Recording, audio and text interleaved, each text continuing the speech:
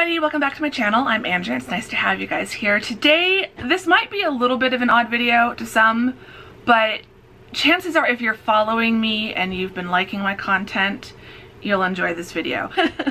I've done one of these way back when I first started my channel. I think it was one of the first like 50 or so videos I filmed. I'll have to check. But as you can tell from the title, it is a what's in my pen case video. So this is my pen case. I'll go over what this is in a minute. But yeah, that video ended up being one of my most popular videos. And so yeah, I thought it was time for an update. That was from back when I was a PhD student. I wasn't even a candidate yet. So that was back pre-comps, pre-colloquy, pre-graduation certainly. Now it is several years later, 5 years later, because that was in my first year.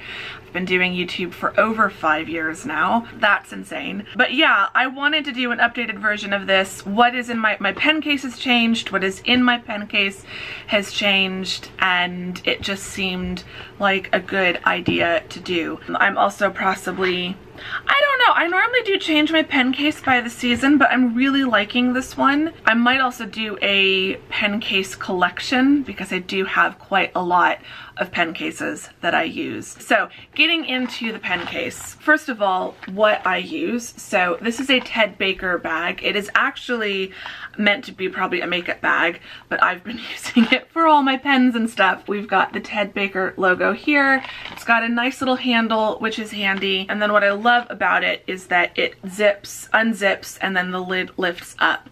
So it makes it really easy to just get in there and get stuff. What's funny is the pen case I was using in that old video was also a Ted Baker pen case, so that has not changed. If I have a Ted Baker bag that I can use to hold my pens and stuff, I will. So yeah, I found that I didn't really need it for makeup because I don't use, like, I'm not traveling, so I didn't need a travel makeup bag, and I do have one that I really like that includes slots for brushes and stuff. So when I saw this bag, I put it on my Christmas list. This was a Christmas gift from my mom last year. I knew I really loved the look of this bag, but I had a feeling it wouldn't get used for makeup, and I was right.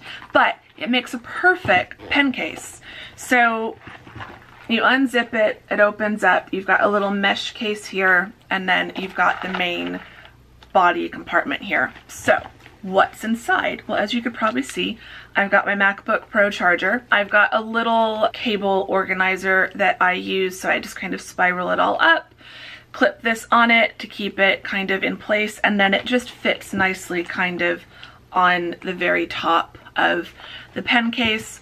This is the pen case that I use when I go over to my parents' house, whether it's just for the day or if I do a weekend over there. Anytime I leave my desk to go work somewhere else, I try to bring everything I could possibly need with me. So I bring a lot, and I've just found that putting my power cord in here keeps it a little bit safer and more protected from, rather than just throwing it into my work bag in general. I have two adapters.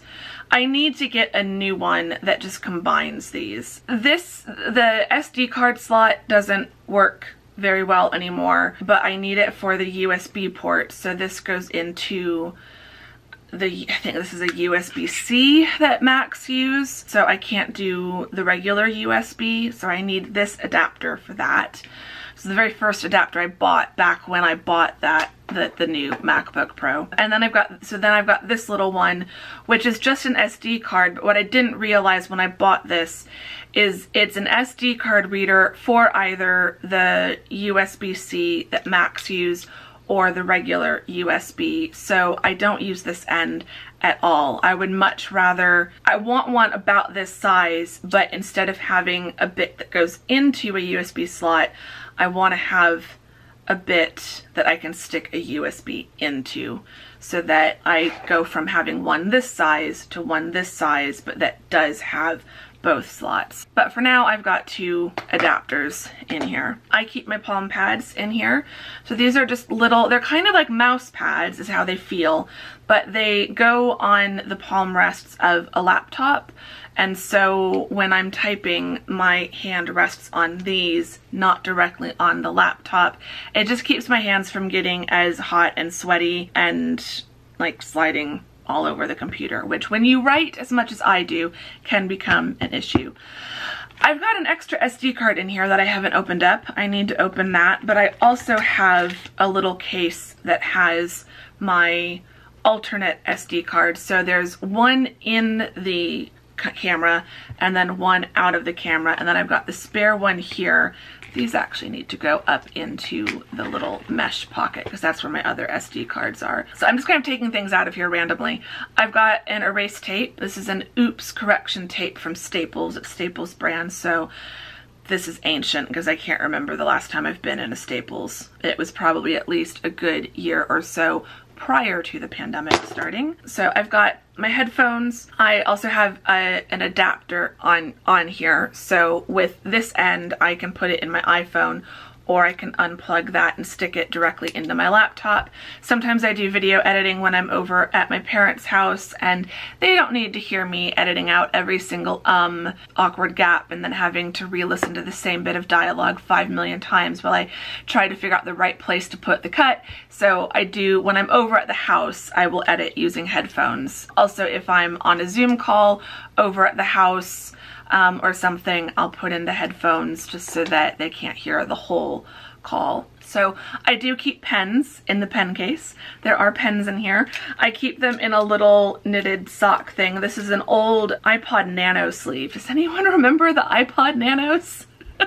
That was my first iPod. I didn't have a regular iPod. My first Apple product ever was an iPod Nano. This is actually an old iPod Nano sleeve, but in there I keep my pens, and that way if any of them were to leak at the bottom, it wouldn't leak out into the Ted Baker bag. It would leak first into this. So a little bit of extra protection. But I've got a Pilot Varsity. Ooh, it looks like the ink is almost out of this. I've got a Pilot Varsity fountain pen, because I do love my fountain pens. I've got my university branded, department branded pen. It's a regular ballpoint pen, but it does have a little stylus on the end. And I don't know, I found that the ink on this one is really nice, and sometimes I use this when I'm grading. I've got one of my standby old faves, the Papermate Ink Joy Gel 0.7 pen in black. I've got a really fancy glittery rose gold one. This is from Paper Chase. My mom bought this on our last trip to London in October of 2019. Little did we know that that would be our last trip for who knows how long. We got lucky that that was, you know, just before everything started and international travel became a distant memory. And then I have my Zebra rose gold ballpoint pen. I also really like the ink on this one. I've got 3 of these stashed in different places that I use. One thing that a couple of my friends mentioned when I hauled these in a back to school haul or something, I can't remember exactly what it was, is that eventually the pen loses its ability to click closed. It doesn't click closed as much as it used to, and it doesn't click at all on the end. It'll just fall right off. So that's a little bit annoying, but I get around it. Oh, I also have my Lamy fountain pen, which is my really good fountain pen. This is one of those fountain pens where it's really, really good, but if you don't use it, the ink will dry up, and then I will put it in here and forget about it, and then I don't use it. So I'm gonna leave that out for a little bit. And then I've got this Post-it highlighter. So it's got a ballpoint on one side, and then it's got a bright pink neon highlighter on the other side, and then it also has some page flags. It's a good highlighter to have just in case I need a bright one, but I do also have my Stabilo pastel highlighters, the Swing Cool highlighters. So I've got all of these. I don't have the yellow one in here, but I keep the orange, purple, green, blue, and pink because these are the set of colors that I use for color coding my classes. So if I need to do anything with my grade sheets or whatever, I will always have these on me. But then I also use these colors in my publication monthly calendar, each book project. So the pink is Across the Pond, the purple is the Royal Romance, and the orange is Independent Hearts. And then I also use blue to highlight any marketing deadlines or marketing tasks that need to be done, and green is the general color on my calendar for any teaching work. And so on my publication calendar, I do have teaching deadlines and teaching dates, so when the semester starts, when it ends, when my grades are due, because it helps when I'm planning out my publication schedule to see key work dates for my teaching job so that I don't like put a book launch the day after a semester starts or something like that, because that would not be ideal. So I do have all of those highlighters with me. I've got another adapter here. So this is my just general SD card reader for my phone. So this lets me take the SD card that's in my camera and plug it into my phone with the lightning cable, and then I can get my Canon pictures onto my iPhone without having to go through. I think there's a way to wirelessly connect them, but sometimes that's just too much of a faff, so I prefer to use the reader. Floating around in the bottom, I have a bunch of Post-it stickers. I also have this little booklet thingy that my friend Annie gave me for my birthday. She sent me a beautiful box of just lovely, lovely things for my birthday this year, and this was one of them. So it's got these little flags, and then it's got larger Post-it notes in these different colors. So I have these for just general need of Post-it stuff, of sticky notes, and then I've got this collection, all of these random little ones, again because these are for the publishing calendar. So the pink is for Across the Pond, the purple is for Royal Romance, the orange is for Independent Hearts, and then I've got a sticker for marketing, and then I think these are more like a green but not my teaching green. Those dates are fixed, so I just write those in. I think I was using this for Project Darkness, but that has been put on an indefinite hold because I definitely was biting off more than I could chew with that. I've got a binder clip. This is a Ted Baker one that just says keep it together. Thought that was really cute, so just have that in there just in case I need a binder clip. I have a couple Invisibobbles because you can never hide these in too many places, so it's always good to have Invisibobbles. I've got a couple hand creams, so I've got the L'Occitane almond one and the Cooling Hand gel cream. And then I have a little bit of the Lanolips 101 ointment multi-balm in coconut. This is almost out. I need to get a different lip balm for this bag, but I like to have a lip balm in here so that the one that's in my handbag stays in my handbag when I'm out and about and over at the house.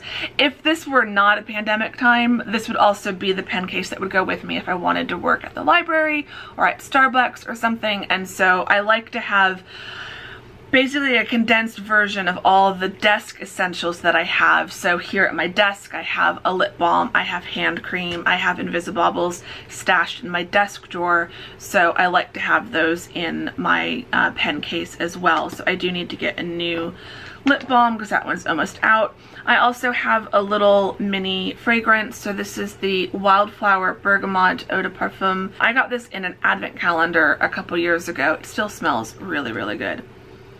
Oh, I love that smell. I like to have a fragrance in here just in case I get to the house and realize I didn't put on any fragrance that morning. It's nice to have a little something. It's also just nice aromatherapy, to be honest. It just smells really, really pretty. So yeah, I always have a little fragrance in here. It can be a nice pick-me-up in the middle of the day. I've got a little, this is a Compeed blister plaster pack, but I've got pills in here. So this just has some Excedrin, some Tylenol, headache stuff, just in case I get a headache. So that's the main compartment. Now what is in the bit at the top? I've got more SD cards, so I just kind of have all of my SD cards in here. This case sits on my desktop when I'm at home working, so if I need these, I've got them.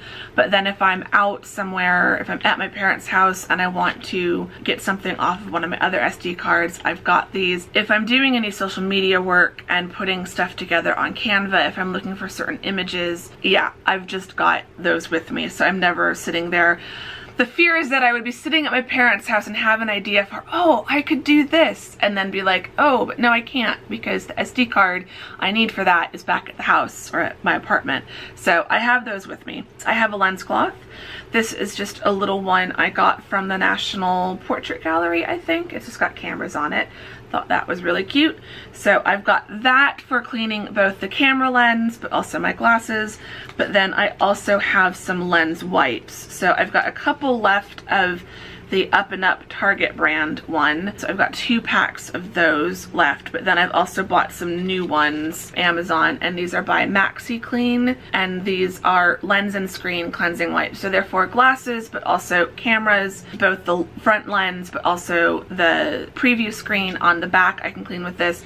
My iPad, my iPhone, my MacBook, my watch, any screen that needs to be clean, any lens that needs to be clean, I can clean with these. And I like these ones because they're an extra large size wipe, and so I can usually do like my glasses but then also my iPhone with one wipe, so I'm not having to use a million wipes to do, you know, one thing. And then the last thing is just my little, this is really weird and random, but my little compression sleeve for my finger. It's gotten a lot better, but if you've been watching me for a little while, you might remember that I was having trouble with my finger. They all can get a little stiff sometimes, but I do find that the middle fingers for some reason just hurt the most.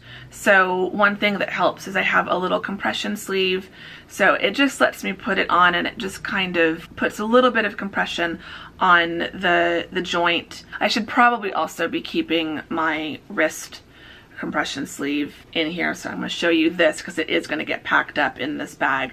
I've been having trouble with this wrist. This is just a nice compression sleeve for my wrist. It is a nice way of just helping my wrist feel okay while I'm working. And again, it's something that I do like to have in this bag so that if I'm at the house and my wrist starts hurting, I've got it with me. So this was in there, and then I think I forgot to put it back in. I have a pair of these. One tends to stay here at the apartment. I think it's in my bedroom, and then one usually lives in here, but this got left on my desktop. And then that's the bag empty. Considering it's looking pretty clean on the inside. I've been using this bag for